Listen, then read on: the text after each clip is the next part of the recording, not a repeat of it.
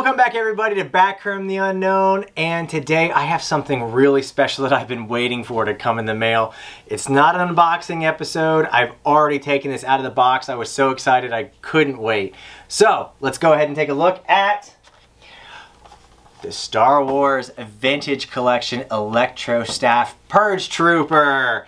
Yes, I was waiting for this figure for so long. I've seen reviews on the other Gaming Greats figures. I was really excited to take a look at this one because this one is exclusive to Entertainment Earth.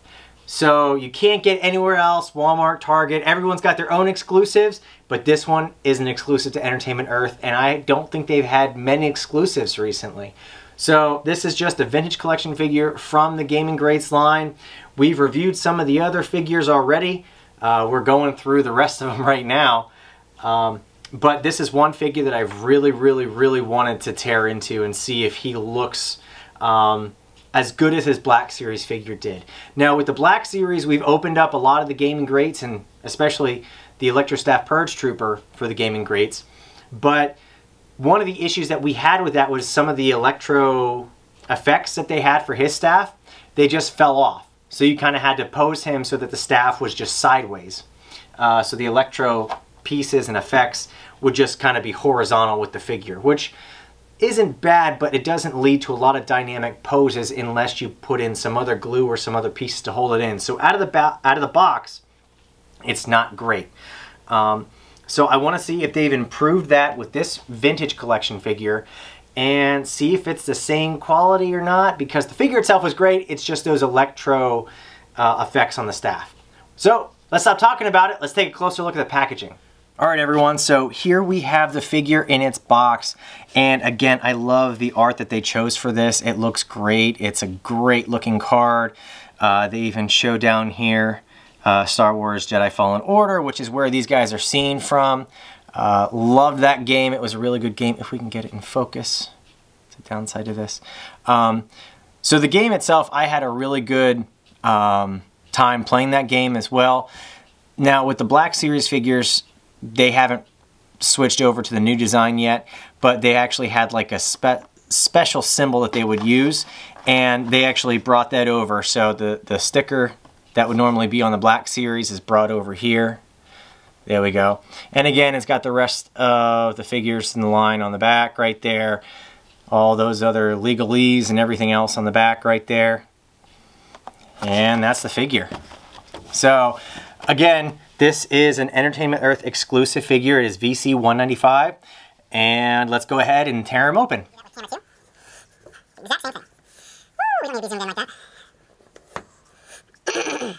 Right.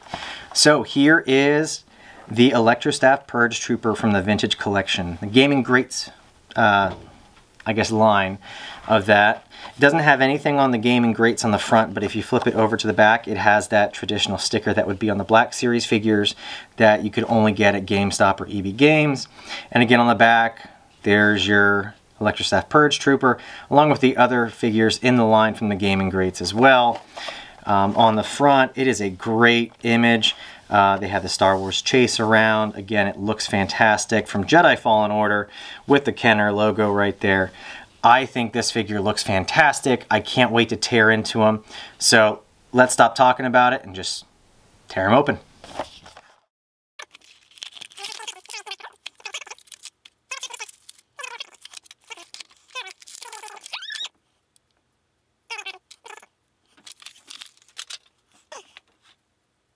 Alright guys, so first up, out of the packaging, this guy looks phenomenal. He's got the cloth, I guess, skirt right here. He's got some markings on his arm, on his leg. If you lift up, well, I don't know, I can't. It's actually a hard rubber bandolier, but he's got the Imperial signet on red right there on his shoulder, and on that side as well, he's got stripes on both of his arms. He's got a deep maroon for the visor, which looks really good. And guys, they fixed the staff. This is the thing that I was the most interested to kind of see if they were going to change or not. So you can do this, and they don't fall off. They fixed it from the Black Series. That's great. This was my biggest hang-up with the Black Series. So you couldn't do a lot of dynamic poses with this figure because as soon as you would turn the staff sideways, the electro effects would fall off. Oh, his thumb's bent down.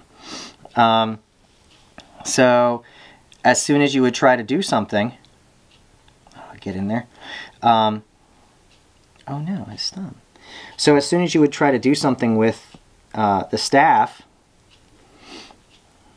this one's going to fight me too. Come on. As soon as you would try to get an effect with the staff or get him into a really cool pose,